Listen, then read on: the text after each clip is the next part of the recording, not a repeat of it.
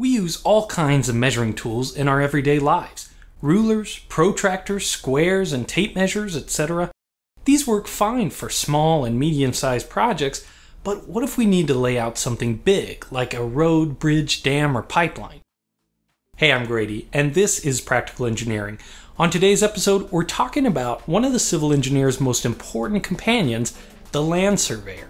And we're going to do a little bit of surveying you can try at home.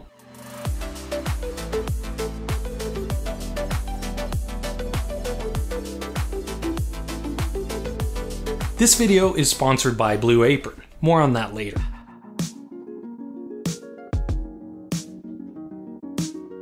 Surveying is essentially the science of taking big measurements. And you've probably seen these guys on the side of the road looking through fancy equipment on a tripod. Just about any civil engineering project starts with a survey to determine the legal boundaries between parcels of property, the location of existing infrastructure, and the slopes and topography of the land. Humans have always had a penchant for building big stuff, which means surveying is a career full of history and tradition. Behind every wonder of the ancient world was an ancient geometry nerd who laid out the angles and alignments during construction. Surveying is also how we created accurate maps of the continents, like the Great Trigonometrical Survey of India, which took almost 70 years to complete. I personally think everyone should aspire to accomplish something in their life that can be prefixed with the words Great Trigonometrical. The ubiquitous tool for surveying is called a theodolite, and its one job is to measure the angle between 2 points. Combine those angles with distances from a chain or tape measure, and you can triangulate the location of any point using trigonometry. Modern theodolites, called total stations, can not only measure angles, but distance as well, and they have onboard computers that can do the calculations and record the data for later use. When you see a surveyor peering through a funny telescope, it's probably a total station, and he or she is probably sighting a reflector to record the location of a point.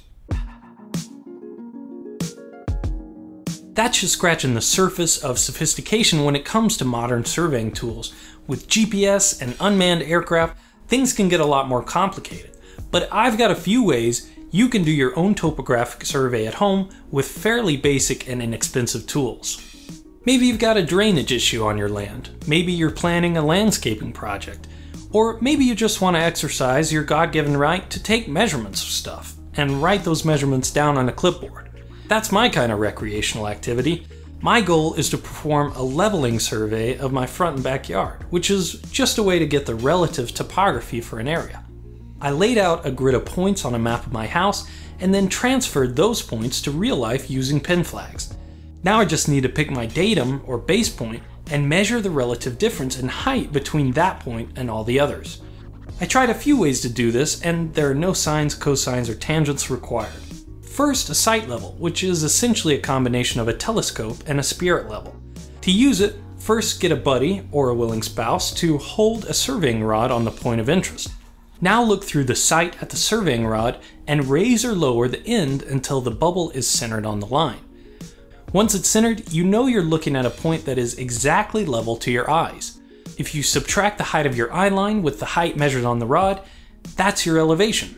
It's not a precision technique, but it is cheap and simple, which is the most you can usually hope for in any part of a home improvement project.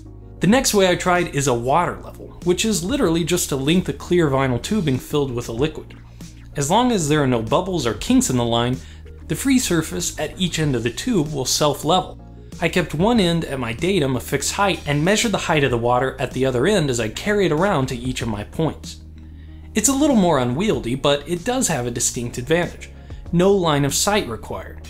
You can use this method around corners or behind trees with no problem. And again, it's cheap and simple. The third method I tried worked best for me, my laser level. Here's the thing, I really like lasers. I relish any chance I get to use them in a constructive way, and this is perfect. The laser level creates a perfectly horizontal line that can be used to line up cabinets or pictures or tile, but it also shows up perfectly on a surveying rod. You don't need a helper for this method, but you do probably need to wait until dusk unless your laser's really bright, or you have these sweet laser enhancement glasses. This isn't the cheapest solution for a DIY land survey, but it is the fastest one I tried, and it's a tool a lot of people already have. Surveying is one of the oldest careers in the world and one of the most important. Why? Because land is important. If you own some, it's probably your most valuable asset, and even if you don't, you're pretty much stuck to it no matter where you go. As a career, surveying is a fascinating mix of legal knowledge, field work, and technical challenges. And since civil structures are too big for conventional measurement tools, the surveyor is one of the most important companions of the civil engineer. Thank you for watching, and let me know what you think. Thanks to Blue Apron for sponsoring this video. We're still in the process of getting settled into the new house.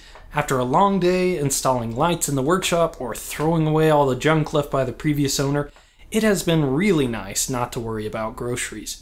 Blue Apron delivers all the fresh ingredients you need right to your doorstep in exactly the right proportions to create delicious recipes at home. If that sounds like something you'd be interested in, the first 100 people that click the link in the description will get 3 meals free with their first order. If you like it, you can keep your subscription, and if you don't, hey, you just got 3 free meals shipped right to your doorstep. Again, thank you for watching, and let me know what you think.